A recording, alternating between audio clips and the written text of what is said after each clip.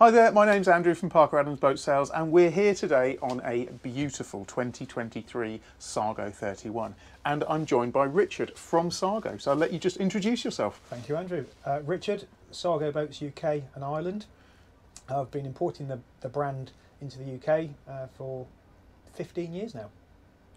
And those of you that watch the channel will know that we're very, very pleased to be the approved used boat partner. So we co-broker the used stock that comes through. And this boat, well, it's just about used, isn't it? It's barely used. Hardly used. used. So really excited to bring you the rest of this walkthrough tour. We'll be starting off outside.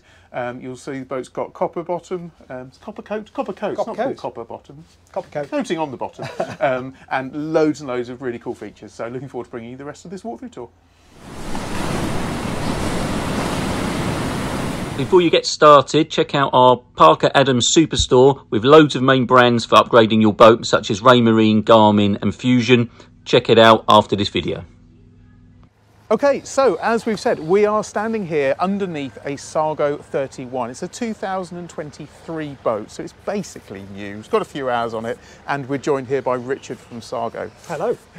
One thing that I love starting off the walkthrough tours, particularly underneath the Sargos, because they look so purposeful. They've got such a great presence to them. And when we start just looking around, one of the things you notice about the Sargos that other brands don't necessarily have is this metal strip that runs down the front. And I've just been questioning Richard as to what's the reason for that strip, and you've given me a very elegant answer.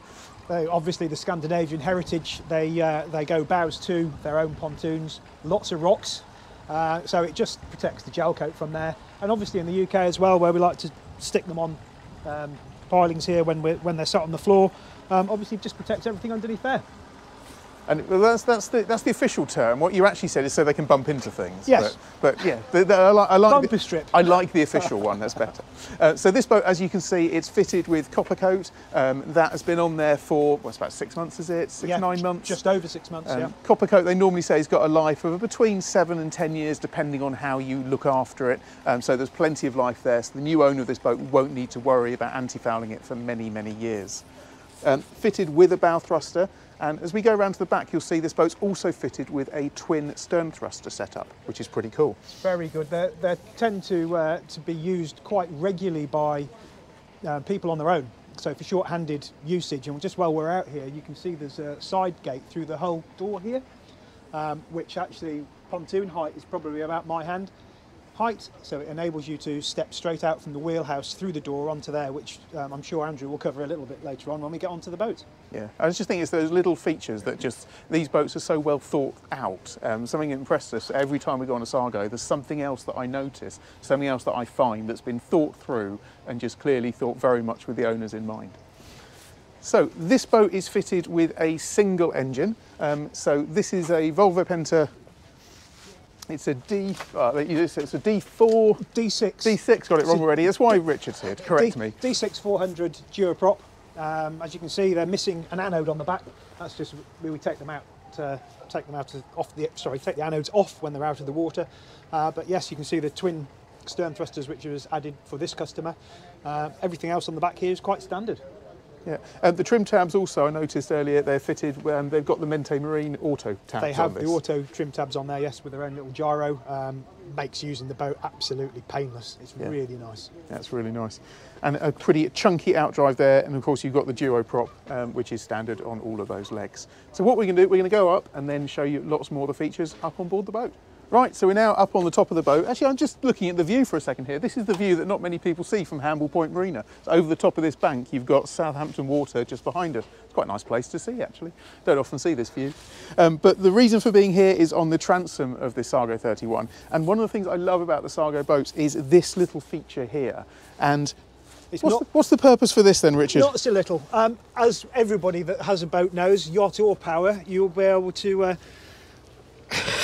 get at the leg should you get one of those horrible prop wraps. crab pot buoys and all the other stuff that aren't marked in the UK. It's perfect, isn't it? Yeah. But yeah, so you can access the back of the boat and lift the prop up to untangle it. I think the style of this boat is very much around that explorer boat. So you are going to be taking this boat distances and exploring places, and quite often you do get ropes and things that are left in the water. So the ability to be able to lift that drive up and then manually unwrap something without having to get in the water, I think is fantastic. Absolutely great, and has been proven on a few of these people cross-channel. In fact, I was on a boat where we did have a prop wrap right in the middle. And hopefully use your access hatch. We did, made it very easy.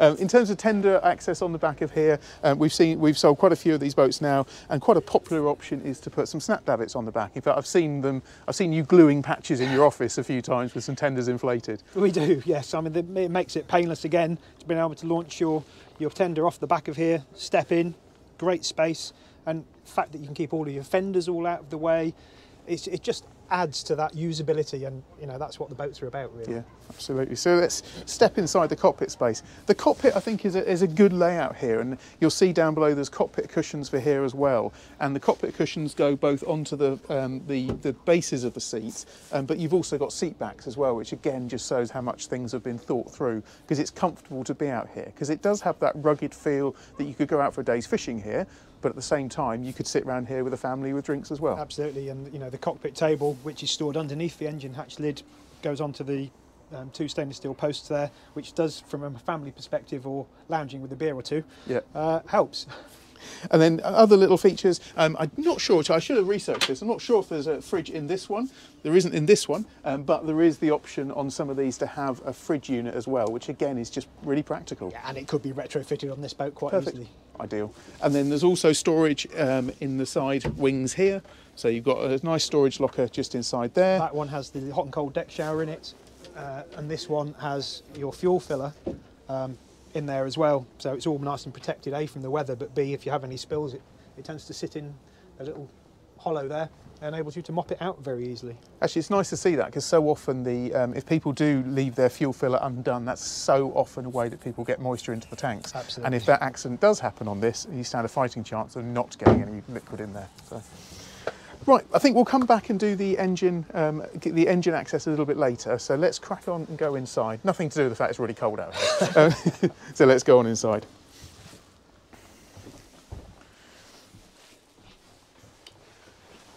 The best way that I describe the Sargo boats is really practical but useful, but also cosy. This is a boat where it's fitted with heating, this boat, so it really does make it an all year round boat. Inside here there's lots of light that comes in throughout all the windows here, but this roof here can also open the whole way. So we're now bathed in light, and we have an enormous sunroof out there as well. Absolutely, and this particular boat has a solar panel on the top of the sunroof, so for all of those long trips that you do, or as Andrew said, the explorer side of it, if you're on a mooring or swinging mooring, no need to worry about power. That will keep up with all of the boat systems. That's really good. It's absolutely perfect. Yeah, that's absolutely ideal. And then in terms of the way that it's set up for cruising, so we'll talk about the cruising side of it first of all. You've got seating here for 3 people, maybe a fourth little child there, but pretty much 3. And you've got little touches, so you'll see this in a second. You've got little footrests here. So if you've got people who are sat up on here, you've got everything's been thought out, because you've got the grab handle there exactly in the place you'd want it to be. The feet sit really in a great position here. Just under here you've got access to gubbins, bits and bobs. You've got a remote control there for the bow thruster, the stern thruster, and also the anchor is on that. So the anchor, you've got access to control the windlass both on the bow and then also within here within the cockpit space. So it's really practical, but of course this does also have a back to it. So you can slide this into that position there, and once it's in that position, you've got this really good U-shaped seating area where, how many people would you say get around there? Well, quite easily 6. Yeah. The table actually does go up and down, so if there's some larger or smaller people, you can lift the table up slightly, but it is actually designed that the table drops all the way down to just underneath the seat level, and the backs form a base for another double berth. And it's the backs that do that? It's the backs that do that. I didn't realise that. That's quite cool. So quite often on boats you always have that table come back, but it's always a question mark of where on earth do I store the cushions? Yep, but absolutely. Been thought about, and of course if you're using the backs, that means you're getting a little bit more width in there as well. Absolutely. It's a dual purpose so on it there. all works very well. A lot of people drop that down and use it as a footrest for a coffee table. So, Nice. That's a good particularly idea. if you're sat at the back of the boat, and wanting to watch your TV. Seamlessly done there, Richard. There we go. So television there, which is in a perfect position, because you'd never know it was there. And in a boat like this, having a large television would potentially dominate the cabin. It would. But having it tucked up in there just means it's nicely out the way. I really like that. I will put it back away. Richard, do you want to just, if I take the camera for a second, could you just walk us through the helm position? I certainly will, yeah. So helm seat has an adjustable squab on the base, so to enable you to stand in front of the seat without having to move it backwards and forwards an awful lot. And also, we touched on it earlier on from a short-handed perspective, with the door, or both doors open, but the side gate, which I don't know whether you can see down here, with that open, you can step straight off through with all of the controls at hand. Throttle, adjustable steering, which is a standard Volvo item, so the steering wheel itself tilts. But one of the things with all of these Sargo boats, and it's been copied by a few others, is the adjustable steering console. That's so that cool. Now pulls forward. So when you're actually sat back, you can adjust the seat as well, pull yourself forward. Absolutely perfect controls everywhere you want to go. Yeah. It makes a huge difference to short-handed, but even time on the water. These boats are designed, you know, cross-channel are something they do all the time from here.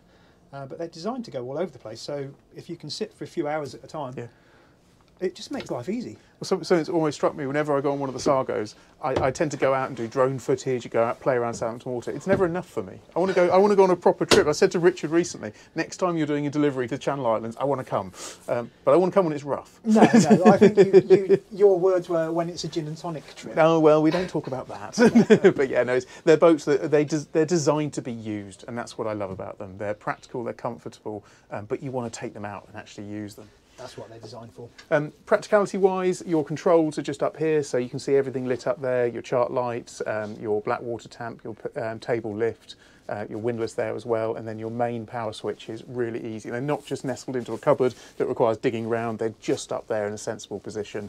And then your Volvo gauges are right here at perfect eye level, so you've got manual gauges here, and then all of your electrical side of things, including the autopilot, is just down here. In fact, I've just noticed that's a touchscreen autopilot. I'm not used to seeing that. That must be a new innovation. Most of them are manual. One of the later innovations, and as you can see just from the plotter, this is a slightly larger plotter than standard.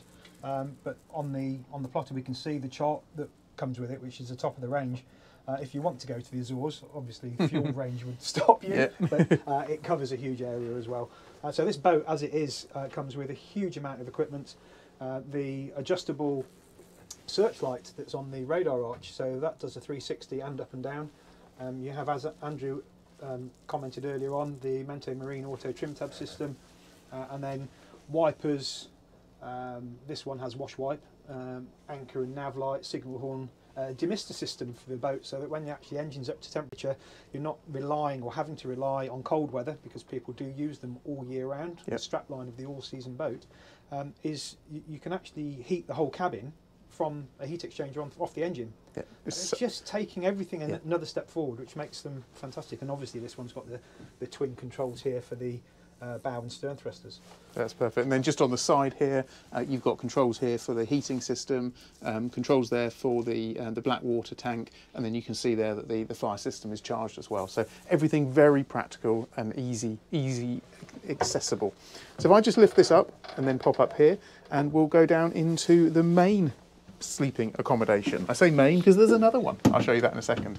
So as we come down into here, do remember this is a 31-foot boat, so everything has been packed in beautifully. So this is set up at the moment as the ability to have 2 singles, but you do have an infill here, which although that then means you don't have a changing area inside this cabin, you'd fill that in, that would then be a large double bed, and of course you do still have a changing area, which is just in here. Then if you need the privacy, as Richard's just done there, you can close that door, and then this whole area has turned into, you know, it's a cabin, but you've also got a sort of a walk-in wardrobe style here as well. It's lit, and of course you also have your own heads. So if we go into here, open the door, you've got a nice heads which doubles up as a wet room, so you can draw this shower curtain that goes all the way around. The shower just pulls out from the tap, pops onto the bracket there, and then this turns it into a shower room. So it's a very practical place Always makes me laugh. I like these as well. Just toilet roll holders that stop the water going on them. It's a practical little thing. What more could you need? Exactly. There's anything to add down there, or have I probably covered? Oh, I think you've covered that very well, Andrew. There's plenty of storage down there underneath both sides, and a huge amount in the front underneath the berth, actually. Cool. Which everybody seems to forget about. But yeah, you covered that very well. Nice. Well, I'll let you do the next cabin because there's another one. There is. So hiding just underneath this seat, it's all gas strutted, which is lovely. So you just lift that up and it stays into position. I'll step out the boat, and Richard, you can go down into the next. So we're cabin. going down into another, would you believe, double cabin. So down the steps into the aft cabin here. This actually has all of the cushions for the outside on here as well. But yeah, this is a double cabin. You lie crossways, has a very nice light space up here where you get lots of sunlight in, opening hatch, heating outlet. Again, very unusual to find two doubles as standard on a 31-foot boat. You know, they are very, very well thought through. Absolutely. So I'll let you come back up from there. But it does mean that, you know, from a cruising point of view, you can go away. You can go away with two couples and have privacy. You know, you've got your own space. You've got two separate cabins and totally separated from each other. So I really like that. It's nice. This is very, very good. So let's go on a walk around. One of the things I'll point out here is that the Sargos don't have a step up. So if we walk around here now, you can see that the whole floor here gently sweeps all the way up to the bow, which I think is fantastic. And lots of the other brands actually have a step in there which people can trip over for. So it's a nice feature. I think is unique to the Sargo. In this, it is unique style. to the Sargo. It's the only one in the walk around that doesn't have a step in the side. And it's not necessarily it's a trip hazard. Yeah. It's the fact that all of a sudden these guardrails become calf height. Of course they do. Yeah. Yeah. So because of their intended uses, which is all year, all season, they, you know, the safety is one of the key things. And when you look at the depth and the width of the decks, it doesn't get any bigger or any better on anybody else's. You know, the USPs of the boat are using it all year round. The two side doors to give you access both sides, which make it very, very. It's all standard stuff. It makes it very easy to use. And one of the adages of these boats, or any boat, is the easier it is to use, the more you'll use it. Yeah, absolutely. And it's just the chunkiness always strikes me. Even down here, you've got the I always get these around the wrong way. That's the push pit. That's the pulpit. Pulpit. There you go. That's the pulpit. So the pulpit there is designed again very much looking at the Scandi side of things. So you can do a lot of bow boarding. So you can step on and off there. And then you've got this lovely big chunky anchor windlass in here, and then access just inside this locker there to the anchor chain as well. Now these boats can also be fitted with a stern anchor. This one doesn't have it, but it's very easy to fit. Again, that's very popular out in those countries. It is absolutely very unusual to see a boat in Scandinavia actually with a bow anchor. They always have the stern anchors going with them. Interesting, it didn't style of boating in different areas. It is, it's just different, and you know, you can't please everybody all the time. And this view here is one of the views I absolutely love about these boats because they just look so purposeful. And I've been out in some pretty nasty weather pushing through, and these wipers clearing all the water away, they just do a great job. Absolutely. There's also a nice moulded in seat that you can see here. So if you're in a marina and the sun's from a particular direction, you can come up with your family and sit on the bow of the boat, which I really like as well. And cushions and teak coverings and all sorts of stuff are available for all of these insets as well. The owner of this boat particularly wanted it for very easy maintenance, nice. Hence no deck colourings, coverings, nothing else. It's the mooring he has, he wanted to keep it on a mooring, and that's why. Literally just wash it down and off you go, isn't it? It's really nice. I must admit I have made a mistake earlier on about the solar panel. This boat didn't have one fitted as standard, but the roof was prepared for it so that it is available to do. Nice. Well, you talked about it as an option then, shall we say? Let's say that, yes. Keep everybody happy. So Nick's here, so Nick's our broker at Parker Adams.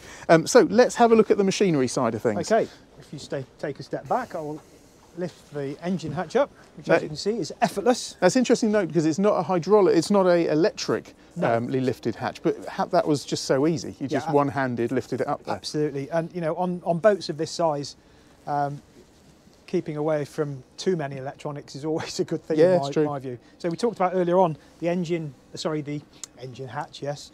The table stored under the engine hatch. Table stores under there, it just slides out. It's beautifully engineered to done, and the legs are underneath this seat here.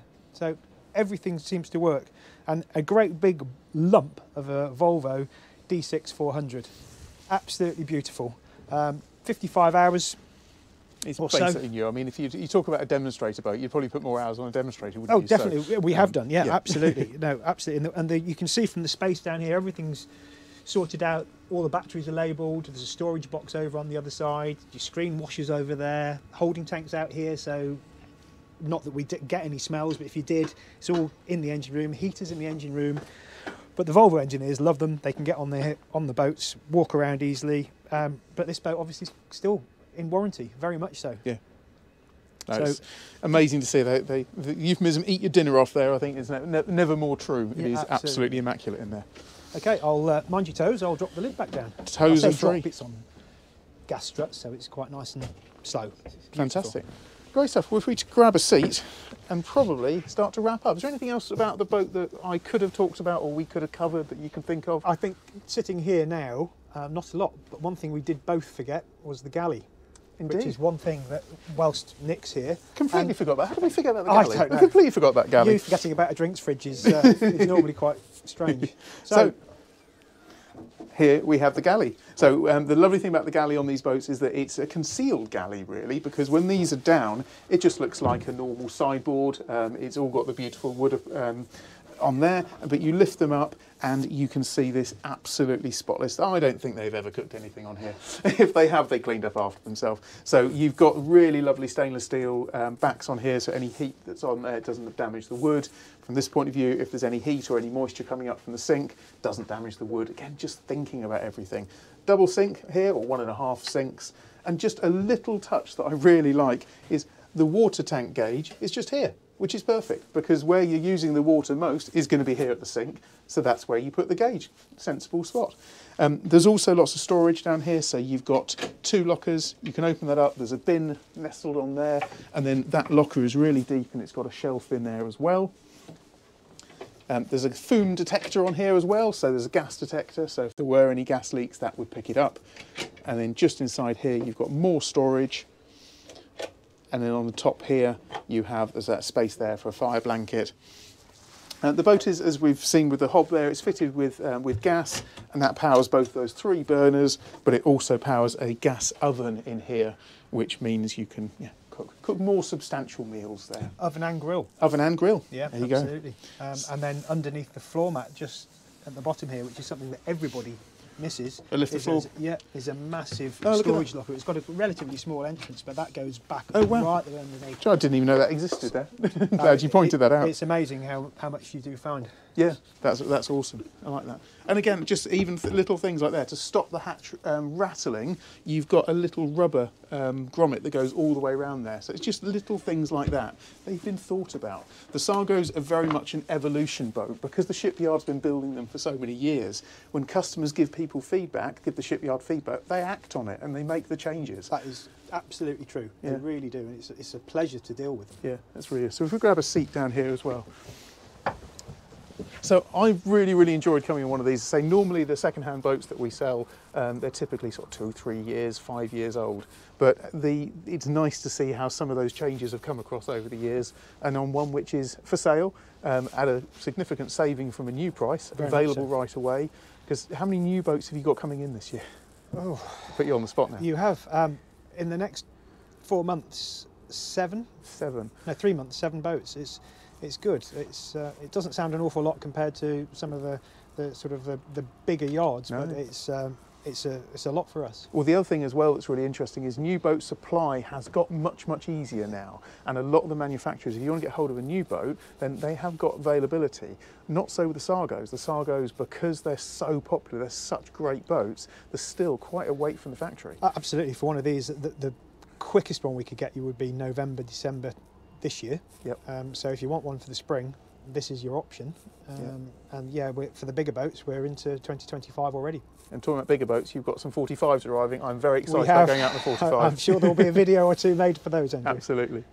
Awesome. Well, as always, thank you for watching. I hope you found this an interesting video. It's brilliant to have Richard and his wealth of experience with these boats on this walkthrough tour. So thanks as always for watching, and thank you for being part of it. Thank you very much, and hopefully I didn't bore you to death. No comment. Thanks so much, and look forward to seeing you on the next video.